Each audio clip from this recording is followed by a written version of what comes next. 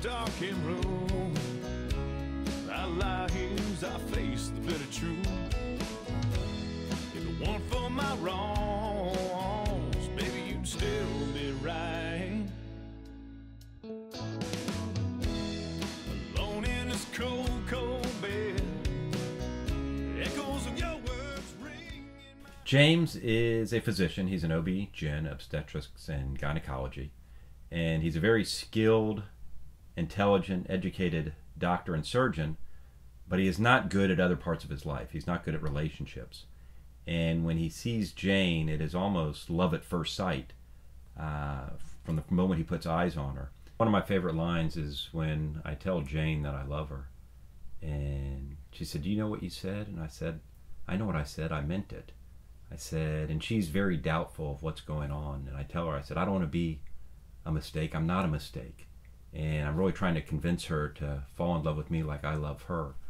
And I tell her I'm totally committed and totally in. I've never had a broken heart. Go ahead, break my heart. I've never been dumped. Let's give this a shot. And if you need to, then dump me. But I'm not going to let this moment be the point of rejection. That's not in my book. My favorite scene is when I am with Tom in my apartment, and he comes over and I'm doing some work, and we start talking about Jane after my first meeting with Jane. And he doesn't understand how I could be in love with this woman because he's a player. And he says to me, "Come on, why don't you just hit it and quit it?" And I convince him. I said, "Look, I don't want to just quit it." He doesn't realize that I'm more of a romantic than he is, and I'm looking for true love.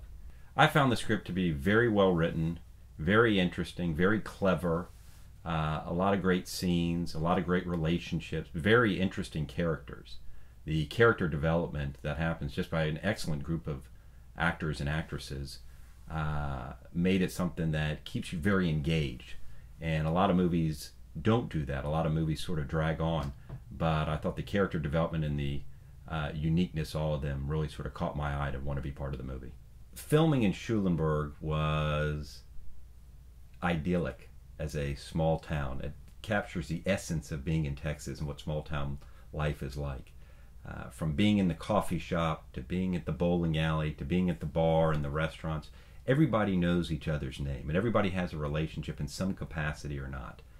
And I think Schulenburg is just an ideal environment to film, especially this movie. It really sort of captures the essence of what Honeymoon was trying to capture in the film.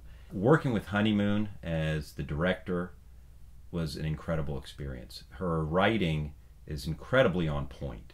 And there's so much depth to the writing that she brings to the film. And Honeymoon is somebody who you can collaborate with in a great way. We can brainstorm about ideas. We'll say, we'll bring maybe concept A and she'll make it A+. It was just a joy to work with her and for her, and I'd love to do it again. I think for anybody from Texas or who lives in the South, they're going to really enjoy this film. I think this film captures the essence of what Texas life is like in this century. It captures small town values, it's funny, it's multicultural, it's quirky, it's got love, it's got humor, it's got some sadness to it, but it comes together as a beautiful film made by Texans, of Texas, about Texans, small town Texas life, small town Texas values, relationships that Texans can have and that only Texans can generate. Let's support this film, Perfectly Oblivious, because it's good for Texas and it's good for all of us.